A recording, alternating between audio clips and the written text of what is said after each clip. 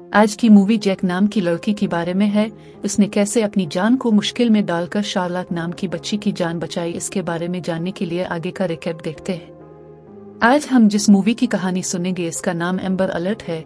ये मूवी 2024 में रिलीज हुई है। मूवी के आगाज में हम ब्लैक कलर की गाड़ी देखते हैं। गाड़ी में जो भी था वो काफी देर से सड़कों की खाक छान रहा था। रास्ते में कहीं पर सुनसान जगह भी थी और कुछ जगहों पर लोग अपने अपने काम करने में मसरूफ थे। बच्चे खेल रहे थे। आगे हम एक छोटी बच्ची को देखते हैं। वो हाथ में मोबाइल पकड़े अपनी ही मस्ती में चलती जा रही थी और वो गाड़ी जो काफी देर से सड़कों पर रवां दवां थी, इस बच्ची के पास आने पर रुक गई। लेकिन जब सामने से एक लेडी आती दिखाई दी तो वो गाड़ी वहां से चली गई। आगे हम जैक नाम की लेडी को ऑफिस में काम करते हुए देखते हैं। इसको मैसेज आता है कि उसकी बुक की गई राइड आ चुकी है, तो वो फौरन से बाहर भागती है। पर तब तक गाड़ी जा चुकी थी। अब जैक को जाने की जल्दी थी और उसको कुछ समझ में नहीं आ रहा था कि मेरे साथ हो क्या रहा है। तभी वहां एक और गाड़ी आकर रुकी। इसमें से 2 लोग बाहर निकल कर आए तो जैक इस लड़के से इसे ड्रॉप करने का कहने लगी, पर वो लड़का इसे कहता है कि ये मेरी लास्ट राइड थी, अब मैं वापस अपने घर जा रहा हूँ। जैक उसकी बहुत मिन्नतें करती है तो आखिरकार शेन नाम का वो लड़का मान ही जाता है। आगे हम देखते हैं कि मानिका नाम की लेडी अपनी बच्चों और मदर को लेकर पार्क में आई थी। मानिका के बच्चे पार्क में खेल रहे थे और उसकी मदर उनकी वीडियो बना रही थी। मानिका ने बच्चों से कहा कि वो हाइड एंड सीक खेलें, तो इसकी बेटी दरख्त के पीछे चली गई। तभी वहां ब्लैक कलर की गाड़ी आकर रुकी। इसका डोर खुला तो सीट पर एक दाल पड़ी थी। मानिका की बेटी दाल को देखकर उसकी तरफ बढ़ी। मानिका ने जब अपनी मदर की बनाई गई वीडियो देखी तो उसने इसमें सारा मंजर अपनी आंखों से देखा और परेशान हो गई। तो वो घबरा कर अपनी बेटी को पुकारने लगी, पर वो तो वहां पर नहीं थी और न ही वो गाड़ी वहां पर थी। मानिका ने पुलिस को कॉल कर दी। वो बहुत रो रही थी। पुलिस के पास बाकी तो सारी इंफॉर्मेशन थी, पर गाड़ी का नंबर मानिका पुलिस को बता नहीं सकी, जिसकी वजह से पुलिस को इसकी बेटी को तलाश करने में मुश्किल हो रही थी। तो मानिका ने खुद ही अपनी बेटी को तलाश करने का फैसला किया। जैक शेन के साथ गाड़ी में जा रही थी और इससे बहुत फ्रैंक होकर बातें कर रही थी। मानिका सबसे पहले पुलिस स्टेशन आई और रोते हुए पुलिस को अपनी बेटी की पिक्चर दिखाई और एक पिक्चर पुलिस को दे भी दी। ऑफिसर्स ये तस्वीर लेकर इन्वेस्टिगेशन करने के लिए चले गए। ऑफिसर ने कॉल करके सबको अलर्ट रहने का बोला। शेन को इसके घर से कॉल आई थी और लेट होने पर उसकी बीवी इसको बातें सुना रही थी। जैक अब शर्मिंदा हो रही थी। अचानक से जैक की नजर इसी ब्लैक कलर की गाड़ी पर पड़ी जिसकी पिक्चर पुलिस ने सब लोगों के साथ शेयर की थी।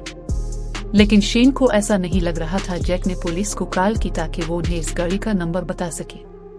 जैक ने पुलिस को इस गाड़ी के बारे में सारी इंफॉर्मेशन दे दी। कॉल डिस्कनेक्ट हो गई तो जैक ने सोचा कि हमें इस गाड़ी का पीछा करना चाहिए, पर वो गाड़ी सिग्नल तोड़कर वहां से जा चुकी थी।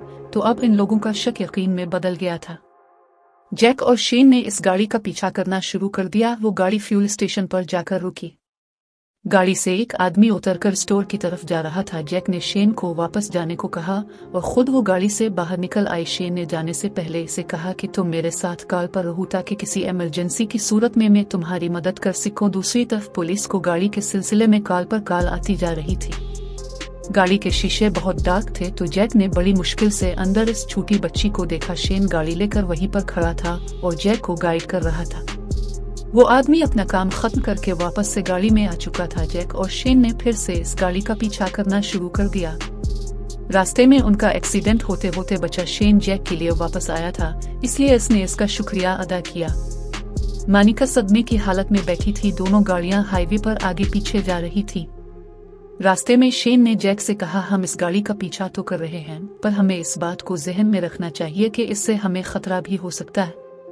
अब वो ब्लैक गाड़ी एक जगह पर जाकर रुक चुकी थी। उन लोगों ने भी गाड़ी वहीं पर रोक दी और गाड़ी ठीक करने के बहाने इस पर नजर रखने लगे।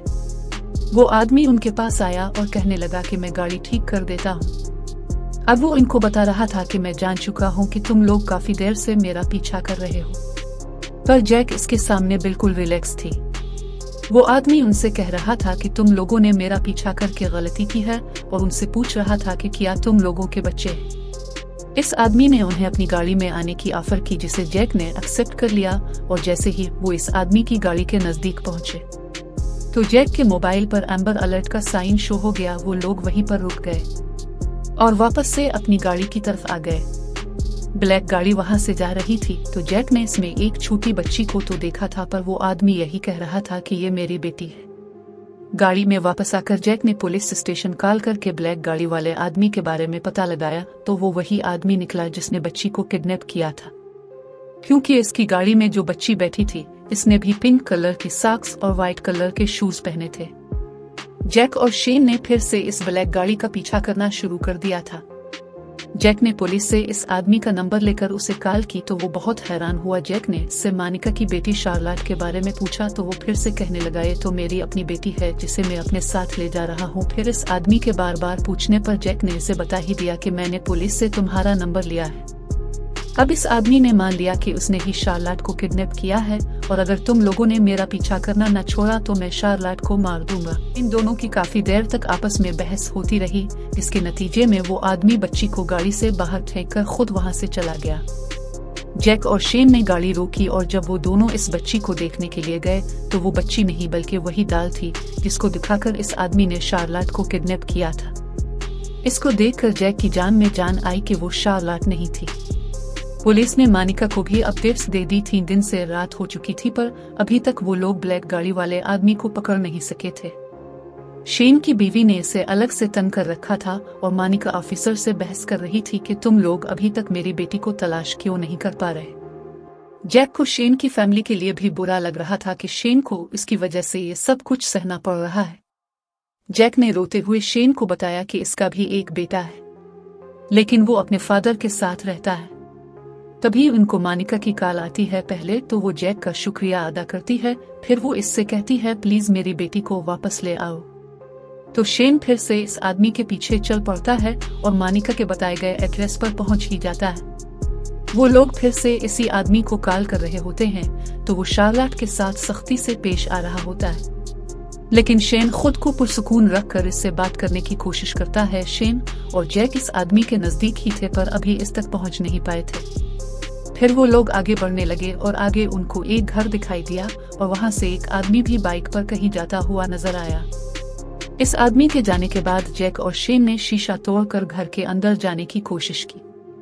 अंदर तो बहुत से बच्चों के जूते पड़े थे और एक कमरे में बच्चों के ही रिलेटेड बहुत सा स्टफ पड़ा था। घर काफी बड़ा था। जैक सब जगह पर शार्लेट को तलाश कर रही थी और इसे आवाजें भी देती जा रही थी। जैक ने एक कमरे में फोटो एल्बम भी देखा जिसमें किसी बच्ची की पिक्चर्स थी। जैक इन पिक्चर्स को देखकर खौफजदा हो गई थी क्योंकि इस एल्बम के लास्ट में बच्ची की डेड बॉडी की पिक्चर थी। दूसरी तरफ शेन को वहां से पिस्तौल मिली तो उसने पास पड़ी गोलियां इसमें भर ली थी। इसी घर में एक ऐसा कमरा भी था जिससे बहुत स्मेल आ रही थी। इसी कमरे में बहुत से पुराने मैट्रेस भी पड़े थे और एक मैट्रेस के पीछे डोर था। जैक और शेन इस दरवाजे से नीचे आए। जैक ने वहां शार्लेट को तलाश कर लिया था। जैक ने इसे यकीन दिलाया कि वो इसे इसकी माम के पास लेकर जाएगी। जैक और शेन को इस आदमी की आवाज आई तो उन्होंने पिंजरे में कैद शार्लेट को वहां से बाहर निकाला और उसे अपने साथ लेकर वहां से बाहर जाने लगे। बाहर जाने के दरवाजे पर इस आदमी ने एक डॉग को बांध रखा था। इस आदमी ने उन पर हमला करना शुरू कर दिया। जैक शार्लेट को लेकर ऊपर आ चुकी थी। वो आदमी उनको ही तलाश कर रहा था। तभी उनको किसी के चीखने की आवाज आई।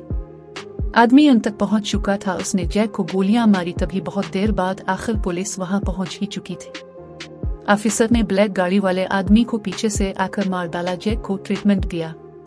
मोनिका को अपनी बेटी वापस मिल चुकी थी और इसे बचाने में जैक और शेन का बहुत बड़ा हाथ था। जैक खुश थी कि इसकी वजह से एक माँ को इसकी बेटी वापस मिली, पर उसके लिए जैक और शेन ने अपनी जिंदगी खतरे में डाली थी।